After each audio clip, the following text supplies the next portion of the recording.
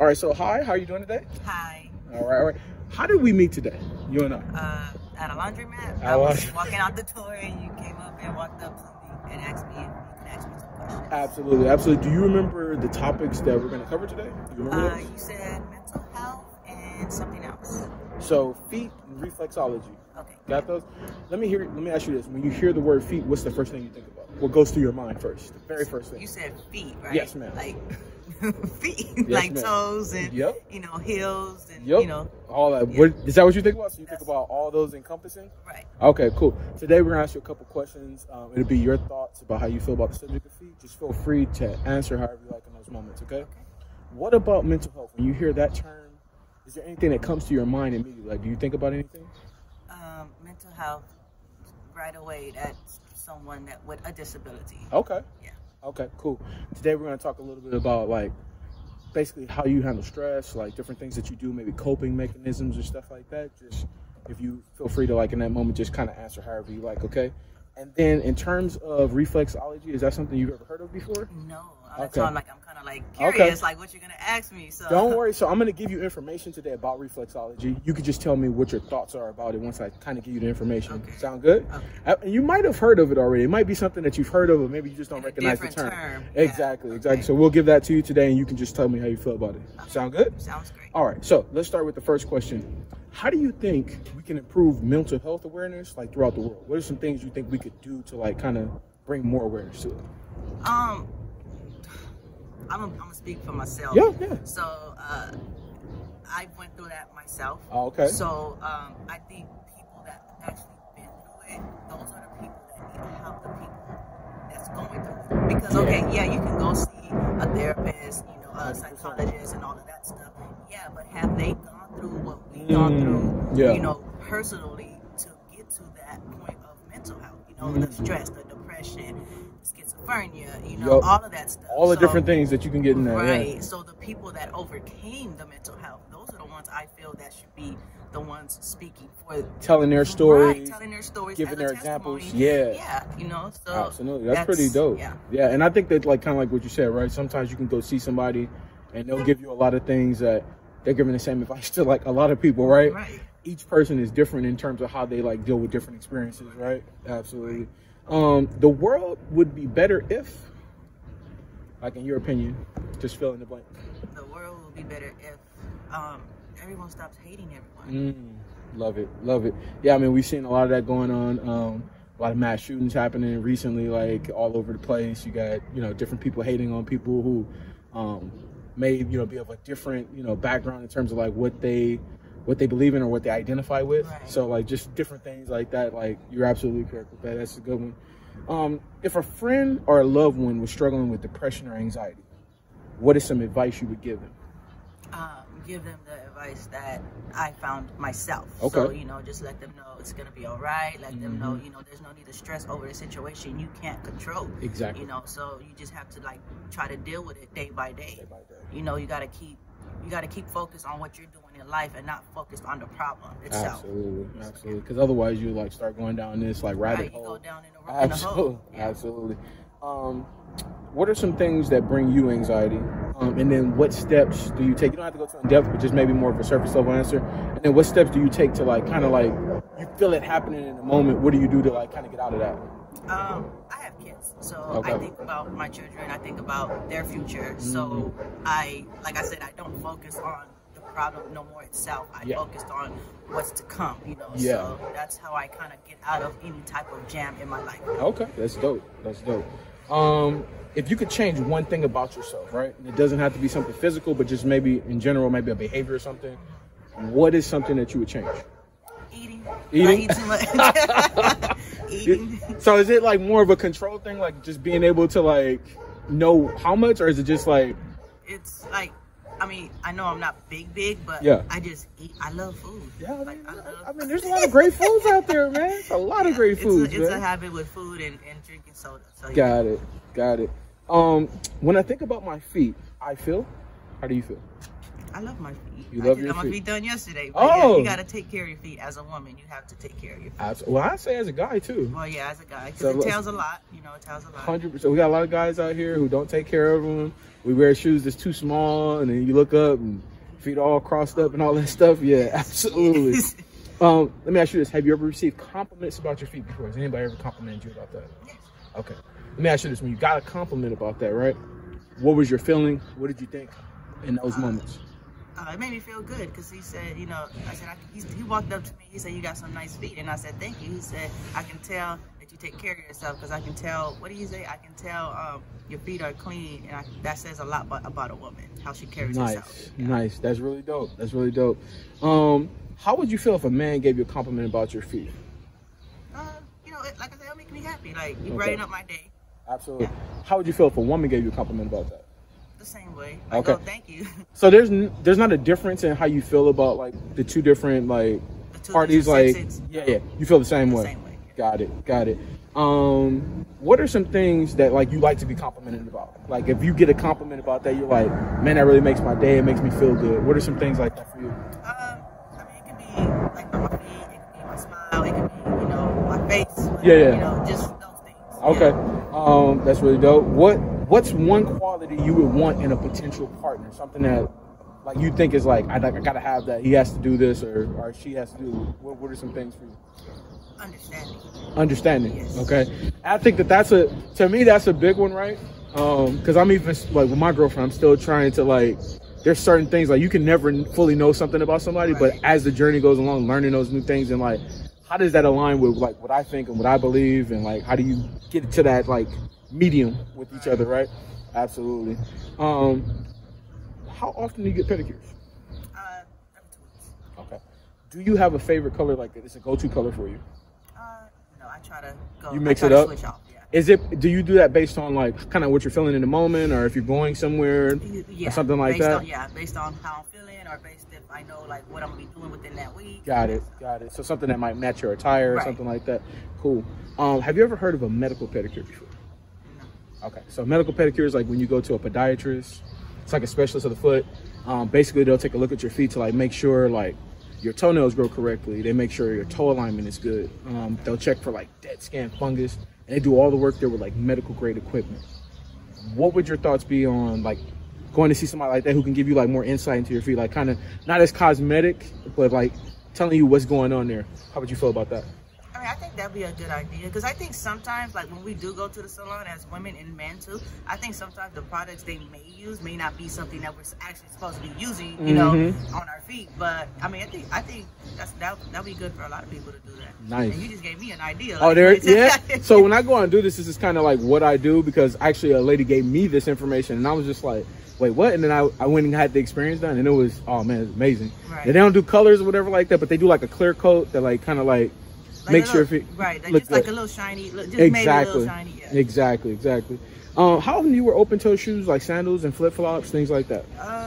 Every so often, especially during the summer. Yeah. I like to show my feet. Got it. I mean, you're out here in the morning time. It's a little cold. Yeah, you out here got the toes out, everything. Absolutely. How often do you go barefoot? No shoes. I don't like.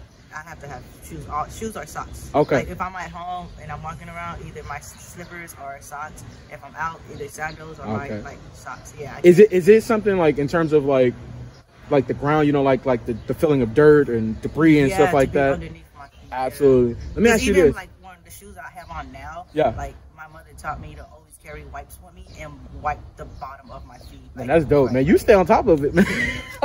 Let me ask you this. Like, have you ever heard of earthing and grounding before? Does that sound familiar to you? No. All right, so earthing and grounding is like when you go barefoot in grass, dirt, sand. It's like what people do. It's like almost a meditative type thing, right? So it's like, let's say you had a long day at work. You're like, man, day's been hard, whatever like that. This is something you can do just like going out maybe in your front yard, standing in grass. And what you do in those moments is you just focus on what you're feeling in that moment. You don't focus on like what happened at work or what's happening in the next couple hours. It's just like right now I kind of feel the grass is soft, it's nice and whatever like that, and it's supposed to help you like kind of unclog like some of that mental space that can lead to like stress and things like that. What are your thoughts on maybe trying something like that, like if you were like feeling overwhelmed or something like that? I mean, that sounds like something nice, like to put your feet, like sand. I mean, put your feet in sand, like Yeah, people do that because they go to the beach. And stuff. But I mean, I don't like. I think I'll do that. Like, I think that's probably therapeutic. You know, might help you out. Absolutely. That might be some advice to give to somebody too if they're feeling overwhelmed or whatever like that. All right. So now in this moment right now, can we see what your feet look like? Yeah. Like yeah. Cool. All right. So first of all, tell me real quick, what size shoe do you wear? I'm what's this say? 8. It's normally a 7.5, but based on the shoes, yeah, it's sometimes I have to go 8. A little bit bigger for that. Okay, cool. Let me have you put both of them down flat so we can see. And I like the tattoo that you got there. What is the meaning behind that? It was actually my son's father's name, but I got it covered. Oh, okay. So he's like, I'm gonna go with some flowers or whatever like that. All right, nice. Let me have you kind of take your feet out the sandals. All right, cool. And then if you can, let me actually have you put your feet here. Oh, if you can. You put your feet up here, like kind of like, yeah, it's all good, don't worry. And then put the other one.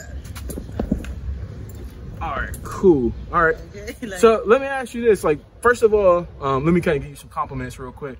I see you have great toe alignment. Your toes go from big to small, right? Kind of like in an angle. Yeah, like so I don't know if you know what that's called. They have like different types of toe alignments. This is called the Egyptian toe alignment. So you might have had some like Egyptian heritage or something like that in your family. I don't know, but it might be there. If your second toe is bigger, they call that the Grecian toe alignment. It's like a Greek toe. So kind of some things look out there. But it looks like you have very nice soles too. Not bad. Let me ask you this. How are you feeling? We met a couple minutes ago. I'm kind of talking to you about these different subjects. How are you feeling in the moment? I feel like weird, but you're giving me like some information. Absolutely. So. Let me kind of get to the mental health, like what got me started in this. Maybe it'll make sense as we go along, okay? So during quarantine, I was watching another guy's channel, right? He was talking about exposure therapy. Have you ever heard of that before? No. So exposure therapy is for, let's say in certain situations or scenarios, people may feel uncomfortable, right? They're like, man, I go to theme parks all the time, but I'm not going to get on the rides because they make me feel like, you know, frightened or whatever it may be, right? Let's say you did want to go on that, but that's that feeling you always have, right? What therapists will tell you to do is go out, right? You do that over and over and over again, with the mind thought being that the more you do it, right, you're going to learn to become more comfortable with it. Like, you don't fully ever get over it, but you'll be like, I understand what's going to happen in this moment, but it's only going to be a brief moment that's going to happen. After that, I'll be fine, right? So when I kind of heard about that, I'm like, I've been a chronic overthinker my whole life. Like, I overthink situations like crazy, right? And I was like, I want to get better at, like, not every situation requires me to put so much thought into it. Like, sometimes it's just make a decision, live with what happens, and, you know, go on, right? So I was like, I had an idea. Let me create a channel on YouTube dealing with exposure therapy, right? Because this is the exposure part, right? It's like some people don't always feel comfortable. Some people have like negative connotations about feet. They feel weird about it, whatever it may be. So I want to ask women who I just met, like, I don't know you, we've never met before. How would you feel? Because like you have a lot of women who become like foot models, things like that. Those are like popular things now. How would the average woman who I just like walk up to, how would she feel about that? Can she be comfortable in the moment? Like, we've been having a conversation. Does that comfortability continue? Do you get to the point where you're like, oh, that's kind of uncomfortable? And then why is that uncomfortability there? Like, what is the reason for it, right? So yeah, I go out, I get different like types of reactions. Some women are like, cool, they're completely open. Some women are like, I don't really know what to think. And then some women are like, nah, I'm not doing that. But my whole point of my channel is to show those reactions so that I can get like a more positive conversation around feet so that people don't have to feel so weird about it or whatever like that. What are your thoughts about that? Kind of how do you feel about like my channel and how it's come about? I mean, your channel like used to like randomly walk up to people to get people's thoughts. I mean, I think that's a lot of people do that. You know, a lot of people just go up to people and ask questions and stuff. For you to do it to me, I mean, I'm like, shoot, right now I got nothing but time because I'm at the laundry. Exactly, we're at the laundromat, right? So absolutely. Like, okay, so I'll give you some information. I'll let you know my thoughts. And like, you know, not everybody's friendly. Not everybody. No, you know, not everybody. I've gone up to people and they're like, absolutely not. Like, but it's like, I'm always glad to get people who are like open and like willing to kind of go through it. So let's talk about reflexology real quick, and then we'll let you get up out of here. Reflexology, it's all about the different pressure points you have in your hands and your feet. You kind of heard of that before? Oh, now I heard of it. Okay, so those pressure points actually like will connect to like different parts of your body. So exactly. So let's say like through a massage, through like acupuncture, acupressure, you can like alleviate stress and tension to various parts of your body.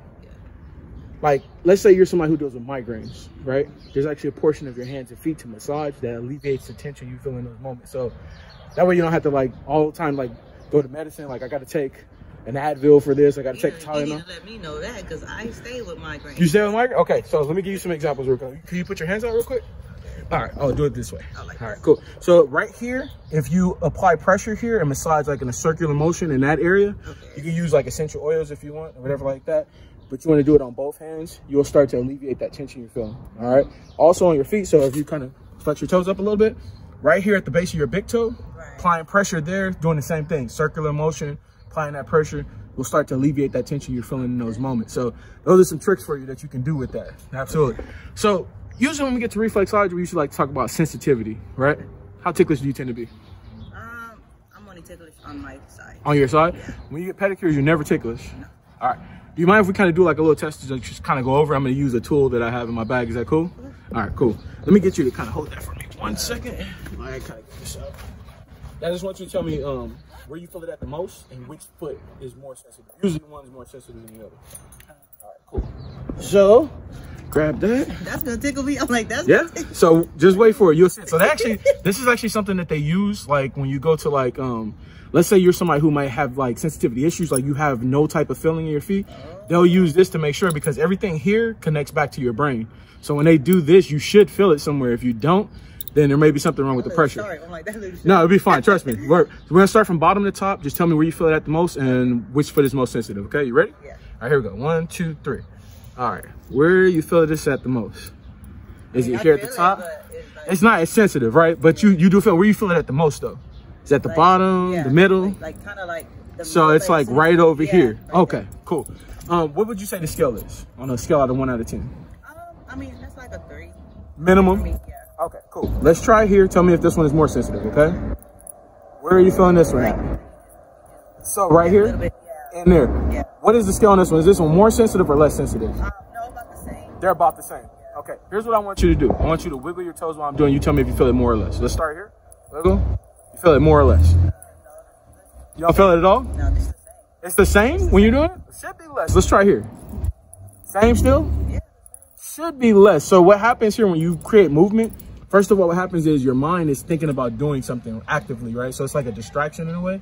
But also when you move your feet, it like moves the energy. That's what should be happening here. Okay. But for some reason, you still feel it the exact same. Yeah. That's interesting. That's interesting. Okay, cool. Last thing I want you to do, we're going to work on some exercises with your feet. This is to like test flexibility and dexterity in your feet, okay? What I want you to do first, bend your toes, make a fist. Tell me if you feel pain, discomfort, cramping, anything like that happening. Like the stretch. So the stretch is like a little bit painful? Where's it painful at? No, there's not painful, okay. But it's just like a stretch. So it feels a stretch. Yeah. Okay, cool. Let me have you relax. Let me get you to spread your toes. You tell me if you feel pain, discomfort, cramping. Good spread. Any cramping, anything happening? Okay, relax. The last thing I want you to do is wiggle your toes about 10 seconds. You tell me if you feel pain, any discomfort, any cramping. Just wiggle for about 10 seconds. Pretty standard. Nothing too painful or anything like that? Okay, cool. All right, that's pretty much it. You can go ahead and put your feet down. That was a nice stretch. Absolutely, there it is. So let me ask you this. First of all, wrapping up the interview, in terms of my approach, I came up to you. I'm like, hey, you down to do a quick interview with me? What did you feel my approach was like? Was it good? Was it bad? How did you feel about it? Your energy was I felt that. So it was nice. It was nice. Thank you. Appreciate that. In terms of the interview, right, from start to finish, could you see now kind of how the topics like kind of related, like as we were going along? Did it make sense? Did you learn anything new from the information I provided? I did learn something new. Okay. About my feet. There it is. So yeah, I'm definitely gonna look into that to see, to try to go there and see what they probably can tell me about going to the salon, about getting stuff that I probably shouldn't be getting on my feet. Let me ask you this: do you ever, because you kind of talked about dealing with migraines before, right? You kind of get them. Yeah. Do you ever go get massages? No, I just went to go see a neurologist. Okay. I would suggest too going to get some massage done. Like you can go. I know there's a couple places. There's one right here off of Redondo where they give you like a shiatsu massage, but they'll target certain areas. You can tell them like, hey, I'd like for you to like massage my feet or whatever like that. And they'll target those different areas in there and they'll create some relief for you. Absolutely. So maybe that might be something you might want to look into. In terms of something you can say to my channel, right? Something that maybe you've learned in life, some advice that maybe somebody gave you that you can kind of leave with the channel to be helpful.